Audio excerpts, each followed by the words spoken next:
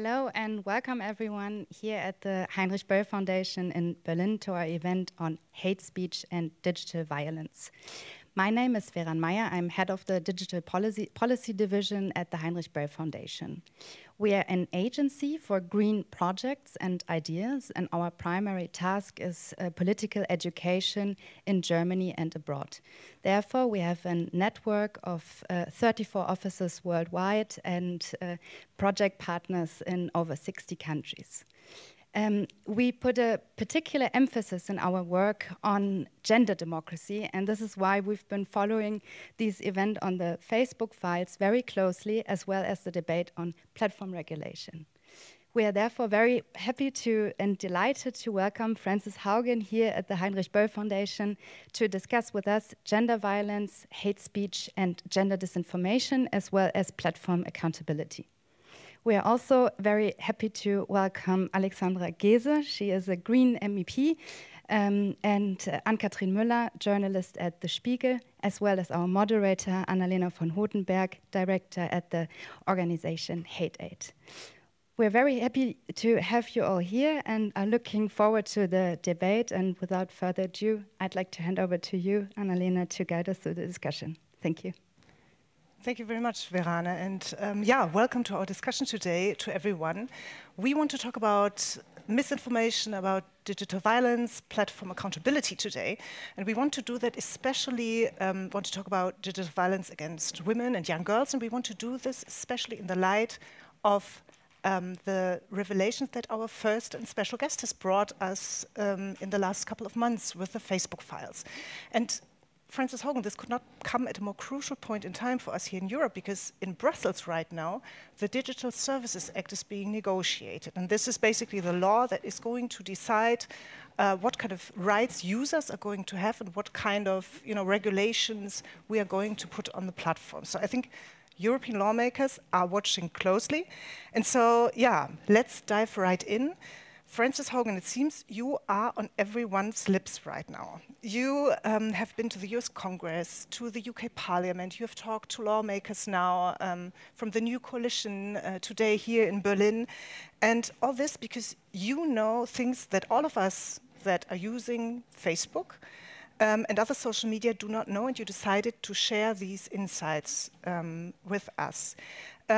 Just to introduce you quickly, you worked 3 years for Facebook from 2018 to 2021, and you were a leading product manager in the so-called civic misinformation section until you decided to leave the company and blow the whistle on Facebook and on how Facebook is dealing or not dealing with digital violence, misinformation, and other harmful effects on their users. I must say, as a director for a consultation for victims of digital violence, I thought I would not be, but I was surprised and shocked by what I read in the Facebook files. So, Frances, what was the most shocking to you, actually, and maybe also the tipping point to say, okay, I need to act? So when I joined Facebook, I already was aware of the profound human costs of misinformation. I'd had a very, very close friend that had been instrumental in my recovery when I was relearning to walk, get radicalized in 2016 from misinformation on the internet. So when I joined, I already had a lens that I think was a little bit different than many other Facebook employees. There's a culture at Facebook that focuses on the positive. That is a natural human trait, that we like to see good news and we don't like to see bad news. At the same time, when I joined, I became aware of how severe the problem was in places outside the United States. So my job as the civic misinformation PM, instead of just the viral misinformation PM, was to focus on areas that didn't have third-party fact-checking, or were in times of crisis where third-party fact-checking couldn't move fast enough to keep up with a situation. That put front and center for me what was happening in places in the global south, in Southeast Asia, in the Middle East, how Facebook's underinvestment in solutions that can work in a linguistically diverse way, in a world where not everyone speaks English, that because they'd underinvested in those things, they were really setting the stage for what I saw was going to be a very, very scary next decade or 2 decades. And since I joined, so I joined in the summer of 2019, I didn't know that Ethiopia was going to flare up, right? I knew that Myanmar had happened, that there had been a mass killing event as a result of that was fanned by social media, but I had no idea that we were about to see chapter after chapter unfold. And I genuinely believe that if we don't take significant actions, we will see this is only the opening chapters to a dystopian novel.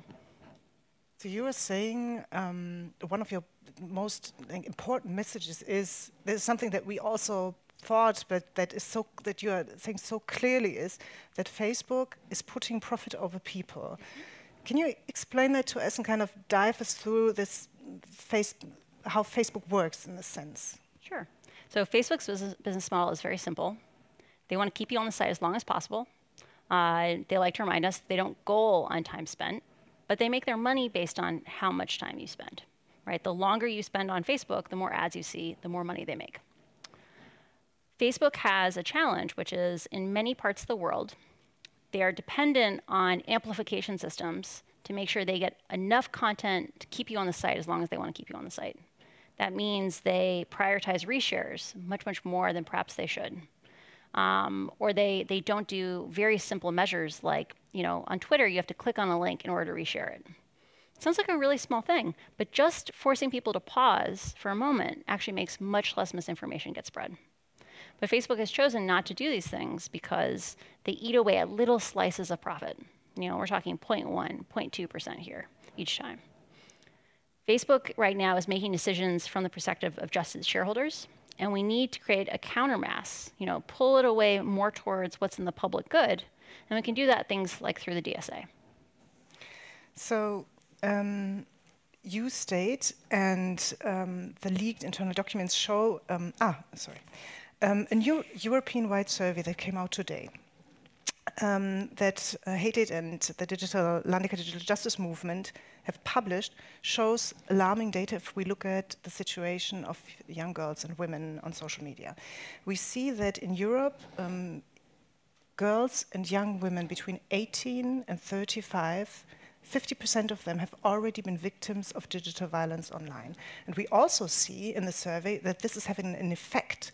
52% of the women in Europe are already not daring to say their opinion, oftentimes anymore online, because they are afraid of this kind of digital violence, that this could happen to them again.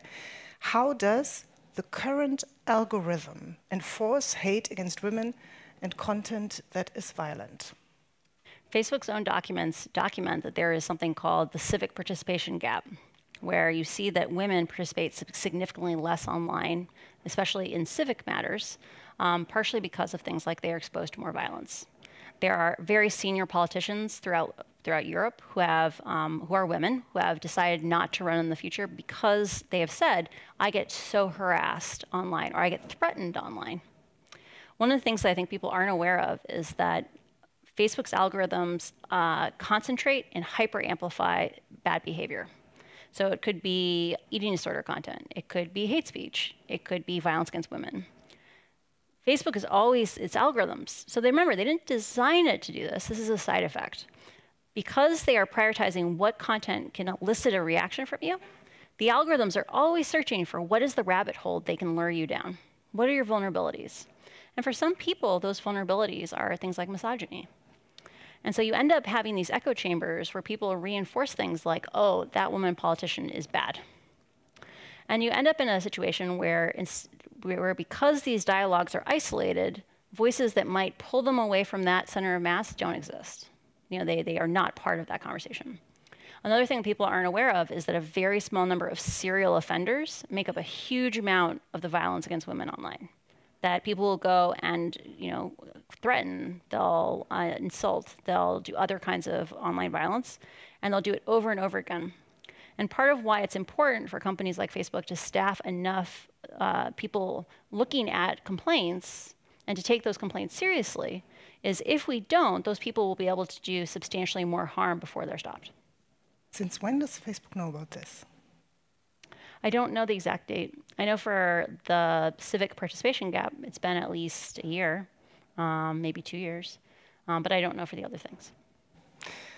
The Facebook files revealed also, which I found really also shocking, that its rules don't apply to everyone in the same way. So there are people who have certain privileges, online Facebook VIPs, I would call them, like, for example, the soccer player Neymar, who posted an intimate image of a woman that caused a wave of digital violence against her and was freely available for more than a day, attracting more than 56 million views. That means it's as many as 2/3 of the German population. Can you explain how this VIP mechanism works and what are the consequences? Facebook has a policy against non-consensual naked imagery. So this is people doing retaliatory nudes, for example. Neymar, in an effort to discredit a woman who had accused him of harming her, went and held up his phone on a live broadcast that went out to many, many of his followers, and was later, because it was kept on the platform, was seen by a huge number of people. He showed those images to the camera, and it led to extreme violence against her in real life, too. That program is called Crosscheck, and it was put in place because Facebook was tired of having fire drills when, its rules were actually enforced against celebrities and people with influence. And so because Facebook wasn't willing to invest enough, so this is, again, profits over people, because they weren't willing to invest enough in either staffing those policy teams or invest enough to make sure that that content actually got a second check, right? One of the things that we found, or like I found as I read through things, was Facebook has many, many separate integrity systems. And many of those systems, because they were unwilling to staff people on them, they just literally whitelisted those people. They never got a second check. And so in the case of something like this incident, Facebook should have spent enough human resources to make sure that that content, even if it qualified for a second check, that it actually got a second check fast. Because when you don't act fast enough, justice delayed is justice denied. That woman was materially harmed because of Facebook's underinvestment. Is there also fear that these people, these celebrities, could leave Facebook, and then this whole traffic would be lost? I think it's less a question of them leaving Facebook and more that they're worried that they'll make Facebook look bad, right? Or it's a thing of, Facebook systems have errors in them. The internal estimates are like 10% of the time that they take something down, it's an error. And so the thing that they're afraid of is that, maybe something that shouldn't have been taken down will get taken down. And then that celebrity will draw attention to the fact that Facebook hasn't invested enough. So then they would rather leave the violence online than risk that this celebrity would complain about that. Yes. We know through your revelation that Facebook is fully aware of these problems. And this is, for me, the most shocking thing. And in the past, the company has repeatedly assured us in so many meetings, in public debates, that it is doing everything it can. It has be better, but it's doing everything it can to keep, especially women, young girls, safe and take down illegal and violent content. From your insights, is Facebook doing really everything it can? Unquestionably, Facebook is not doing everything they can. Remember, Facebook is on track to make something on the order of $45 billion in the next 12 months. Easily, they could invest another billion, another $5 billion. How profitable do they really need to be? They have some of the largest profit margins in the world for a large company. And yet, they choose not to invest more in either making the systems for catching that violence better, or in making sure that complaints about these kinds of things are immediately responded to. I also want to draw attention to the fact that women who don't speak English are under much, much greater jeopardy than women who do speak English, right? Facebook consistently funds much more resources for English speakers than for non-English speakers. And for many people in the world, these are people who speak languages that maybe have 20, 30 million speakers. They might have just the most minimal of skeleton crews supporting those comments. And so some of the most marginalized women who may be in fragile situations, get the least amount of support. Could we say that we have a double VIP system where we have the whitelisted celebrities and also the English-speaking people who are also, also on a VIP list against everyone else? Facebook is aware that the jurisdiction that has the most potential power over them is the United States. And so they invest more in safety systems for English speakers.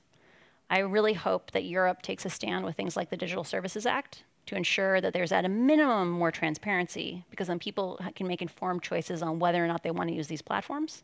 and to make sure that Facebook actually provides safety systems for people who don't speak English languages. Frances, thank you very much. I want to open the panel and to our other guests, and I'm delighted to welcome Ann-Kathrin Müller, who is a journalist for the Spiegel magazine and who has reported on far rights movements and parties, as well as digital violence against women. Welcome to our panel. And Ann-Kathrin, I need to ask you as well, what surprised you the most in the Facebook files? Well, of course, it was interesting that they knew about I mean, how could they not know on the one hand, but on the other, it's still shocking that they even show their own employees and that still not enough is being done. And also I found really interesting because it's not only about the women only who are being targeted, but also about the whole society, what they know about Instagram doing to teenage minds, especially girls' minds, in how they view themselves. I think that is really shocking. Katrin Müller, you have repeatedly covered hate and disinformation online in your reporting. You have talked to victims of digital violence. You've especially covered the situation of women. What is the most haunting about the situations they find themselves in on these platforms? Well, there's several things, but if I had to pick the most haunting, of course, it's really shocking if a woman or girl has to think about what they have to say, because in the end the consequence might be that they have to move because they really fear for their lives. And I've had people that I talked to that had this kind of problem, and I mean, it's not every case is not like this, of course, but still, if I know politicians that are really good female politicians that think whether they want to go in the first line of politics because they say, okay, I've got small kids, should I really do this? It's harrowing enough as it is. I know of normal people, not politicians, that have to fear for their life because they speak openly in social networks or that tweet powerfully, and that they have like either a huge audience or even a small one, and that are being harassed online. I know of women, especially if they have migration background, that are being attacked even more than white women. And it's really the way we want to live in our society that is being discussed on this kind of platforms. And because not enough is being done, it gets worse and worse, because every day you see hate online and maybe even rape suggestions or death threats. Every day you think more, okay, this is normal. So if that is normal, then do I want to be part of this? Do I really say what I want to say? And then it kind of grows and grows and grows. And the problem is not new, but not enough is being done to stop it. And I mean, it even changed the German elections, in my opinion. It changed the election campaigns, at least. And it changed how we viewed people and how we looked at it. So it's a huge problem. So when I listen to what you're just saying, I'm thinking, okay, in the last 100 years, women have fought to get into these positions. They have fought to get into the first line in politics, first line in journalism, and now we are at a point where through social media, what you've described, they are kind of pushed back into like the second line or the third line. Who is also behind this? Are there certain groups? Are there certain who is harassing women, and is this just something that is random, or is it also something that is orchestrated? It is orchestrated, not in the sense that there's like one man at the top that says, okay, now we have to stop these women. But of course, what you say belongs together, because women are being more and more powerful, more and more outspoken, more and more out in the public. There is more backlash. And what we see here, and Facebook and other social networks are being used for this, is a kind of global war on women in some sense.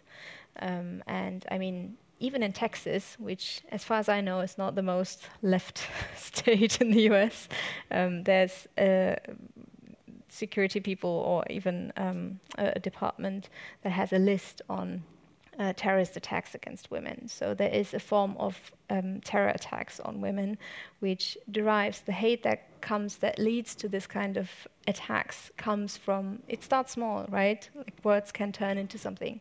So every day we see hate online directed especially at women, and it is different hate directed towards men. I mean, if there's something against a woman, it's always about their bodies, them being a woman.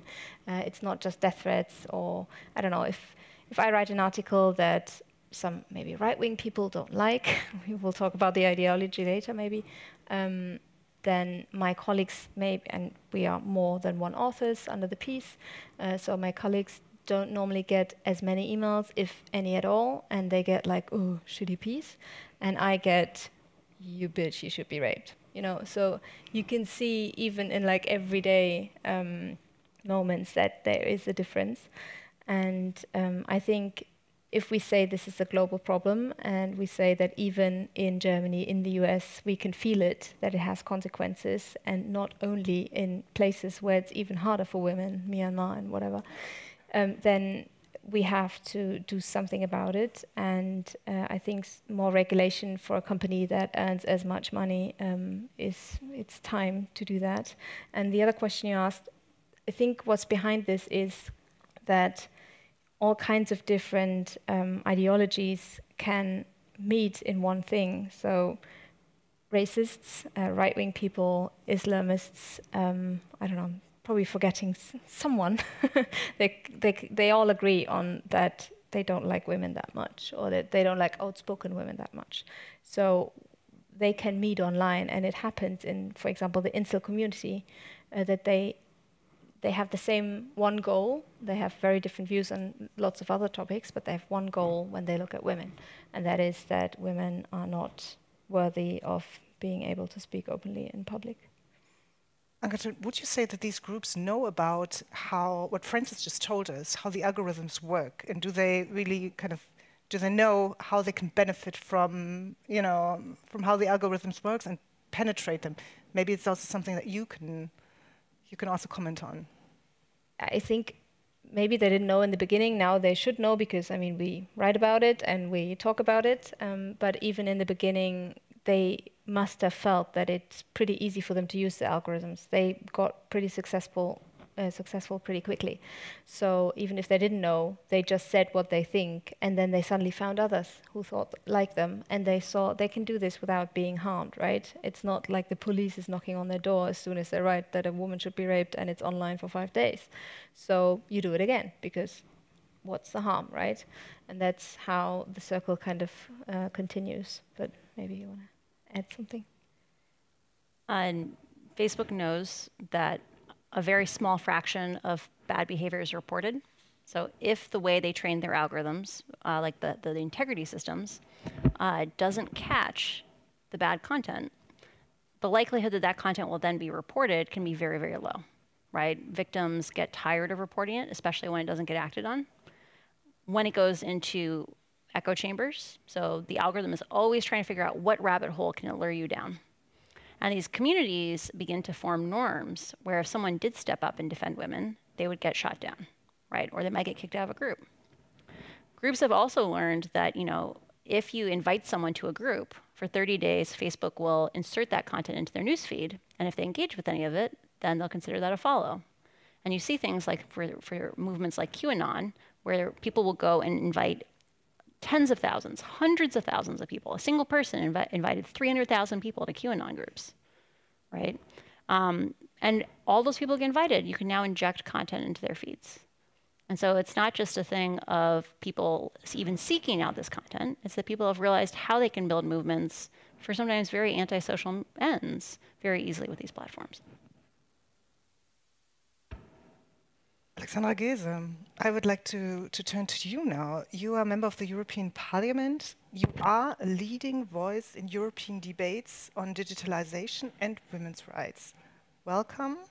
And you are right now there in Brussels and have been for quite some time negotiating the Digital Services Act. You are there in the European Parliament on behalf of the Greens.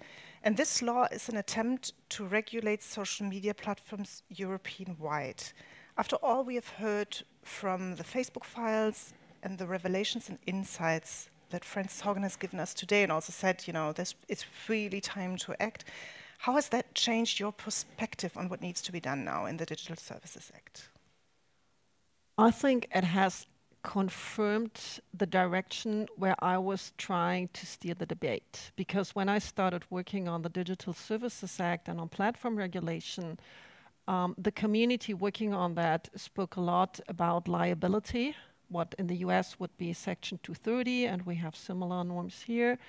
And then about how to combat legal content, like notices, how to get Facebook to react to take down content.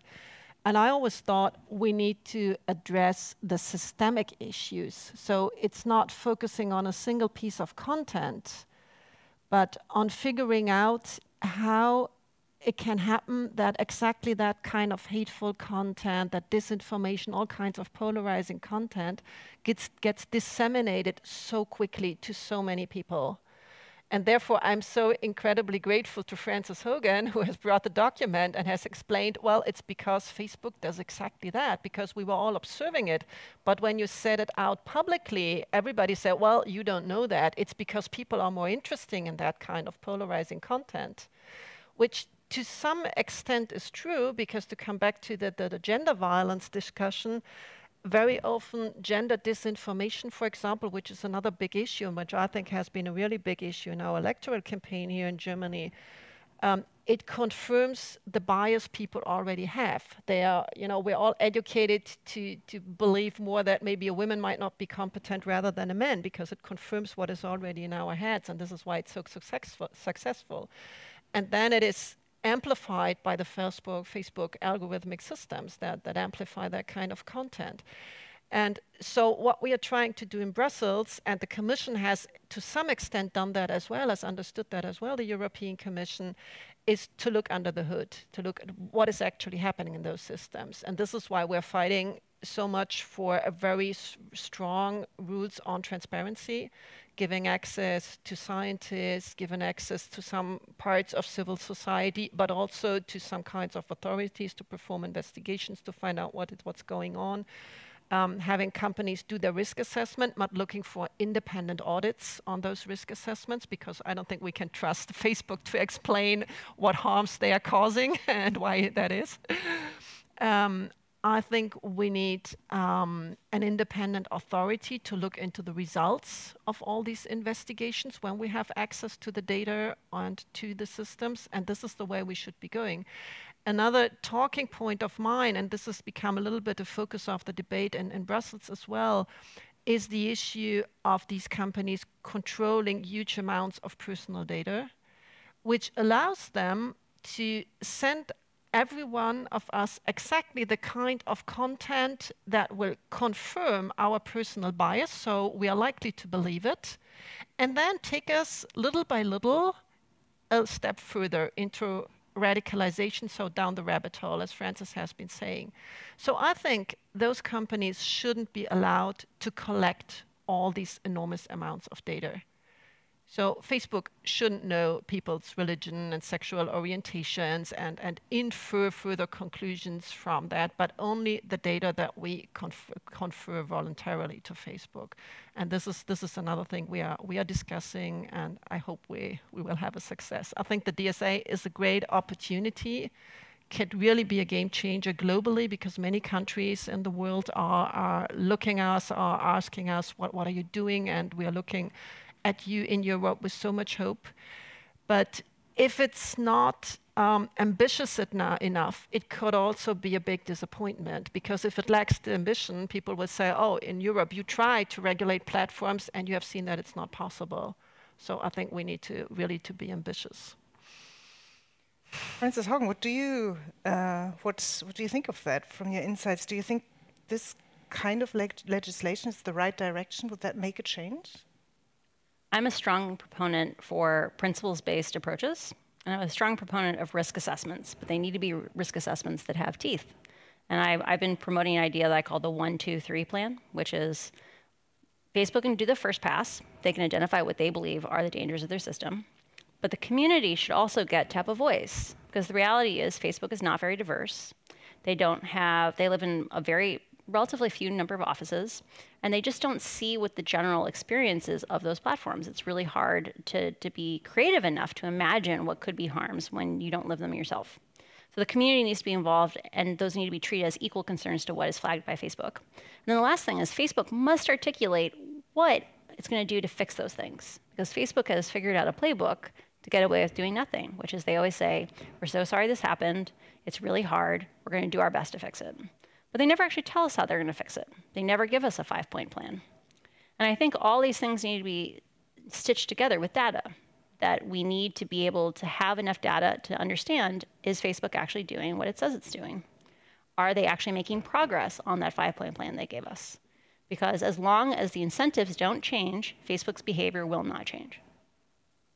Ann-Kathrin Müller, let's go to the concrete. No? You have talked to women, to young girls who have been victims of digital violence. What would be their urgent needs? What should be addressed for them?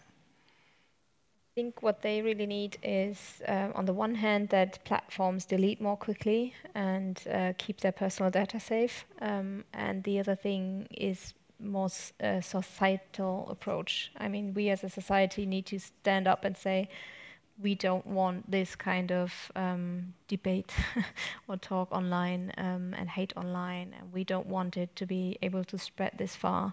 And there's always some kind of scandal if there's like one case where they say, oh, this is crazy, this shouldn't happen. But it's not like one case scenario once a year. It's happening all the time.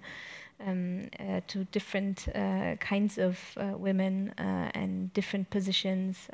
So what they really need is for politicians to feel like they should and could do something. I mean, for years, the discussion was more like, okay, we can't really do something. What should we do? Like, there was not even an idea that they could do something. It's just a company. The company can do what they want, and people give their data freely. Well, yes and no. We give some data freely, but they added to other data that we didn't give them, but maybe our friends gave to them. But it was not our decisions, but they ate it up, and they can, add some more by their own doing after years of having this kind of platform. And so I think what the women really want is to not be told, oh, it's not that hard, it's not that dangerous, don't be, bitchy. But that we understand that there is a problem, and that politicians say, okay, let's see what we can do, and that Facebook, actually, that they only do what they say they do. I mean, that would be enough, right? If they adhere to what their own standards are, if what they write down on their own page, if they would do that, that would help so much. And I've been to the campus, and I mean, every wall is kind of LGBTIQ community, equal rights for everyone, and like we're such a modern company. And then when you look at it, I mean, who has profited the most from Facebook? Donald Trump and people like him.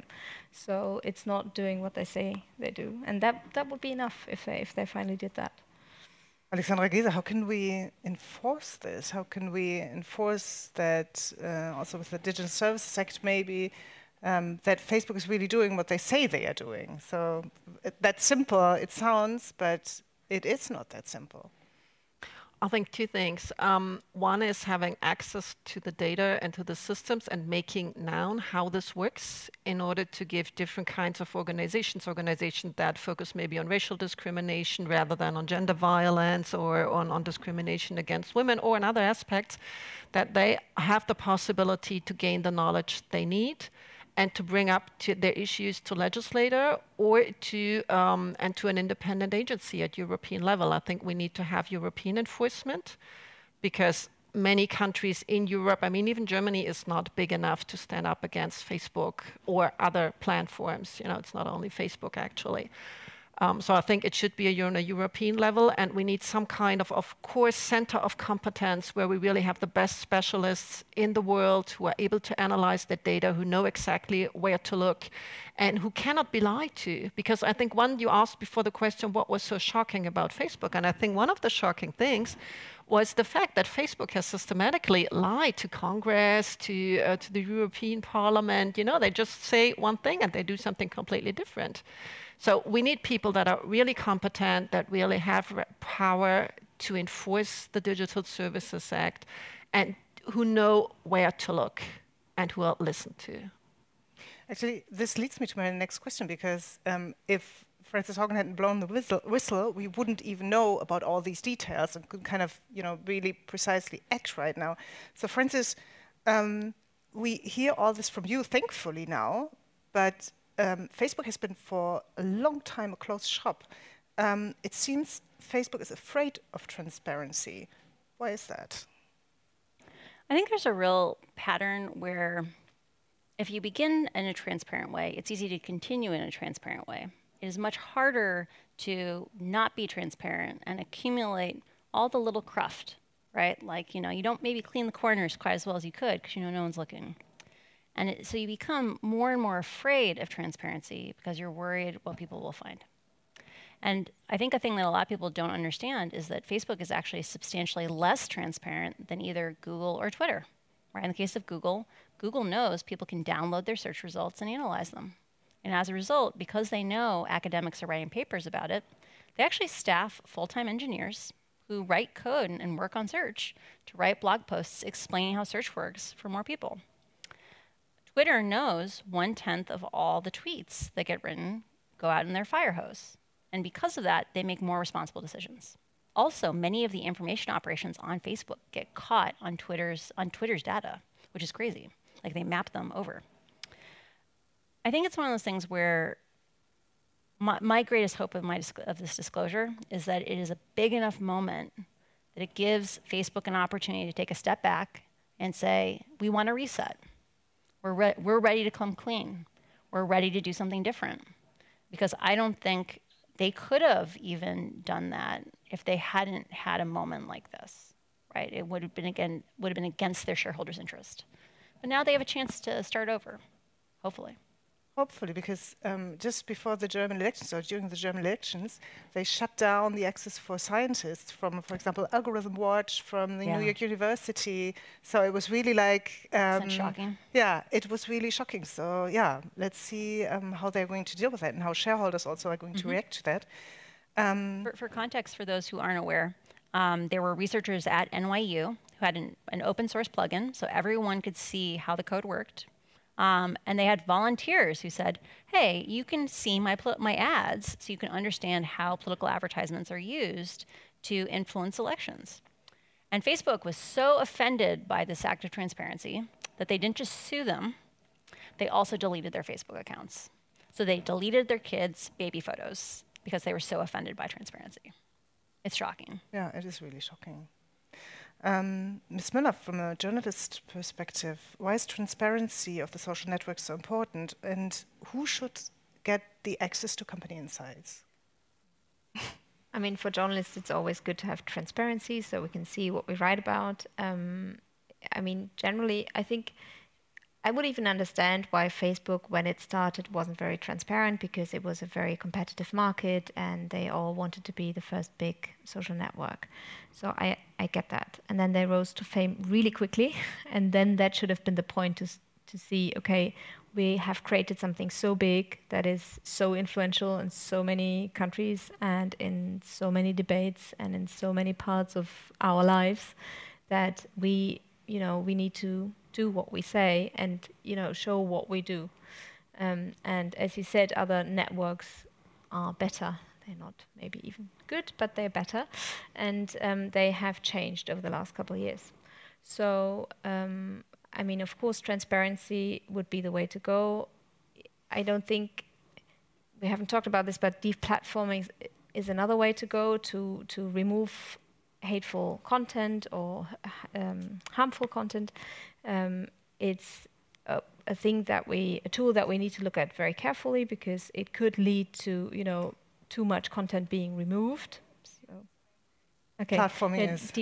For example, maybe German viewers might know this. Ken Jebsen, for example, during the corona pandemic, is a conspiracy ideologist who was very big and who was on YouTube and Facebook and all the platforms. And at some point, he was so harmful to what he was saying was so harmful to everyone, basically, who listened to him, that they removed his content from the big platforms. And since then, he's lost a lot of viewers, so he can't do as much harm anymore. And this has happened to other things, right-wing extremists and others. But they're doing this very late, and they're doing it mostly for PR reasons, I would say. For example, just shortly before the elections, they took down some Querdenken accounts, which is our Corona, conspiracy ideologists, and but they did it very weirdly. They took down some accounts, they didn't take down others. We wrote about this as well, and so it's really. Yeah, it's really important to get more transparency and to just be able to watch what they do. And then they can still do what they want to do, but we know about it and we can inform about it. So that would be even a milestone. And to see, I mean, what I always think is about the algorithms. I mean, they use them to find out so much information about each and every one of us to give us the best ads. But they can't use the same technology to find out where the dick pics are and where the swastikas are. I don't see it. It's like, how does that work? Why is the technology there for one thing but not for the other? So if they would just allocate the people and the algorithms to that kind of thing, then that would be so helpful. Frances Haugen, can you please tell us that they can use it for this as well? Because they always say they can't, and so now we have you here. So this was brought up in my UK Parliament testimony. So someone, Damien, the guy who was running the panel, was responsible. I wish I knew his last name, but I don't remember it. I feel so bad. He brought this question, which is, he's like, they have a lookalike system for ads where they can find a lookalike audience. You know, if you have 1,000 people who bought the shoe, we can find you other people like those people who would want to buy more of your shoes, right? They have this system. It's very good. It's one of the most lucrative ways to make money on the internet. And yet, they've never said, hey, we have these people who volunteered, like they're people who have been who have reached out for help on, for example, child issues, right? They have behaviors like child predatory issues. They volunteered to be a light to help you find other people who need help. They could do that, and they've chosen not to. Or in the case of abusers, if you found 1,000 people who were abusing women, you should be able to get a very concentrated set of people who are also likely to be doing these behaviors. And it doesn't mean you have to automatically action them, but maybe it means that you should pay a little bit more attention when reports come in about them. These are all things that can be done. And what I was so shocked about the Meta announcement was, if we had had 10,000 more engineers working on safety, I guarantee you not as many women would be abused on the platform. But instead, Facebook can find 10,000 engineers to build video games. It's just shocking. Alexandra, what did you think about the Meta announcement, actually? That at a point where it seemed so absurd, at a point where the company was in such a big crisis, actually, that they would kind of just change the name and say, this is the future that we are building now, and we are looking at the present, and that is already so worrying. So what do you make of that? Well, I think it's a strategy to distract people from what is going on right now. I think it's exactly the same tactic that Frances mentioned before. When you say, you messed up there, what do you say? You say, sorry, we'll do better next time. And I think this is sort of what they are saying. Say, well, yeah, Frances is true the word speaking, but we are not those people anymore. We are doing something else. I think that's the strategy. And it's even more worrying because they're not taking responsibility. They're not saying, okay, we are accountable, let's talk about it, let's see what we can do. But they just move on to something else, which is definitely going to be worse. I mean, we all know that if you don't learn from a mistake you make, from an experience you make, the next time it's going to be bigger and worse. Frances, let's talk about the Facebook users. About maybe you, I don't know, but me, and a lot of the people watching here and seeing us today. I always ask myself, how does Facebook see us? What kind of rights do we have on the platform, and who are we to the company? So Facebook is full of kind, conscientious, caring people who genuinely want to connect the world. I think they viewed their users with a lot of care and concern. The problem is that when they are allocating their attention, the incentives inside the company encourage expansion and growth over necessarily making sure that things are actually locked down, right? And one of the consequences of that is that people just don't notice when the bad things happen, or those things don't get, the right hand doesn't talk to the left hand. I think there are many, many people inside the company that would love to build more robust safety systems. They would love to be able to find the people abusing women on the platform.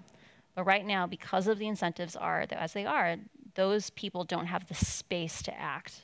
And things like the DSA and things like risk assessments can provide a counterweight to give space to those good actors inside of Facebook to actually do the work necessary to keep us all safe.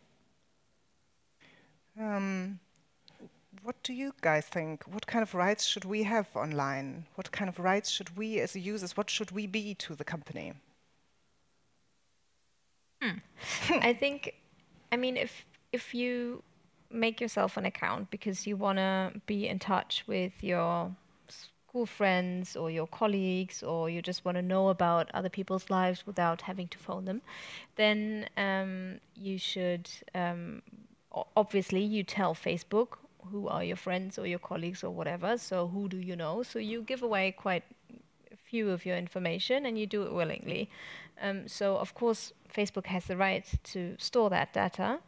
The question is, for me, it's, are they allowed to add all the contact informations with mine to build a more, to build a bigger profile that I'm willing to give to them? I mean, if you read all the long sentences that you agree to when you do your profile, then you actually do this, so they're in the right to do what they do. But the question is, if they now know, after all these years, what the information is being used to by others. I mean, it's not only them using it to give us better ads or to find more information for companies, it's also other people using the information against me or you or you or you. So then they should be at least transparent about what they do it and how others can find the information, so that you can prepare yourself, basically. Well, first of all, if I sign a contract, which basically terms and conditions are, I would expect Facebook to abide by its own rules, which they don't. That's the first thing. Second thing, exactly like Ann-Kathrin Müller said, I mean, I'm aware that I give my data if I post a picture or I write something, and it's fine for me that Facebook knows that about me. But I don't want them to collect any more data about me. I don't want them to infer anything about me according to who my friends are or what kind of content I look at. I mean, I'm willing to tick a series of boxes what I'm interested in, but then I want my feed to look like that and not, to have what Facebook thinks is going to make me angry. That's basically it. I want my privacy protected, even if I'm on Facebook. If I choose to connect to my friends or to people who have the same political interests, so Facebook is an important instrument for political work as well, to communicate. But I don't want them to go beyond. I want them to have the information that I'm willing to release, and not to collect other information in a sneaky way and make money on that. I mean, you can still make money in a lot of different ways, like contextual advertising. If I go on Facebook and I want to look at cat pictures, and you show me ads on cat food, I'm perfectly fine. But they don't need to build a profile with thousands or millions of data points about me and sell who I am to advertisers. That's not acceptable. Alexandra Giese, you said something. Oh, sorry. Yes. And maybe to be a bit more political, I mean, what they do is, if you are interested in some content, they always show you content that is more radical in some way. So if you go on a page that is, I don't know, about food generally, and you look at cake more than the others, they show you more cake. Okay, fine. But if you start about being critical maybe, or unsure about vaccinations, and 2 days later you're like in the midst of, I don't know, corona conspiracy theories and QAnon in the end, then that is a real problem. That they always give you more than you went for, because they think they keep you there longer. It's what you said in the beginning. I think that is the real problem. I don't even care that much about what kind of ads they show me. I care about them taking our data, thinking, oh, she might vote for this guy, and but maybe we want her to vote for that guy, and pushing her in that direction, or this kind of usage of the data and our clicks. And I think that is the more. I mean, there was this really great podcast from the New York Times, I think, The Rabbit Hole, And if you follow, one person's journey into that rabbit hole, and you see how it works, and you see that it's working all over the world, and even with people here that would have never demonstrated before, but then they, spend too much time online, and suddenly they're here shouting that Merkel should be dying or whatever, then that is a huge problem. But it's because they have the data that they exactly know where to start. They exactly know that for me it makes no sense to show me something about, anti-refugees or something, but it would never work for me. But maybe, natural medicine, it's the kind that, people of my generation might be interested in, green voters and so on. I mean, how many people have we seen that we thought, in the Green Party would have always voted for the Greens because they were interested in natural medicine and so on, and they started to getting this thing about vaccines and anti-vax, and then went to extremist right-wing movements, which was really an incredible journey. But because Facebook doesn't show them extremist right-wing content from the start, because it would never work. Mm-hmm. But they start with, you like natural medicine, and you get that kind of content, and then you start getting, well, you're really sure about this vaccines, and then it goes into anti-vax and so on. And they really send people on a journey, but it works so well, because they know exactly where to start. Mm-hmm. What kind of content will confirm your confirmation bias, so you're likely to believe it, and then it starts moving you step by step. And that's so scary, and this is what they do with the data, and this is why the data is so problematic in my view. It's slightly more insidious than that, because it's not a question of they know where to start. It's a question of over and over again, it doesn't matter the context. It could be going from healthy recipes to eating disorders. It could be going from center left to far left. It could be center right to far right. It happens over and over again, and you're right. It pushes people towards extreme content because, as Mark Zuckerberg said himself in 2018, engagement-based ranking is dangerous because people are drawn to extreme content, even when they say they don't like it. And so I think the real thing that's terrifying here is there's no man behind the curtain. Mm-hmm. It's just a hill climber. Algorithms are just hill climbers. And so it just keeps pushing us along and making us more and more extreme, making us question each other. And I think the thing that is so scary to me is the most vulnerable among us, so people who are recently widowed, recently divorced, moved to a new city, people who are isolated, end up getting shown the most misinformation, right? And that isolates them further.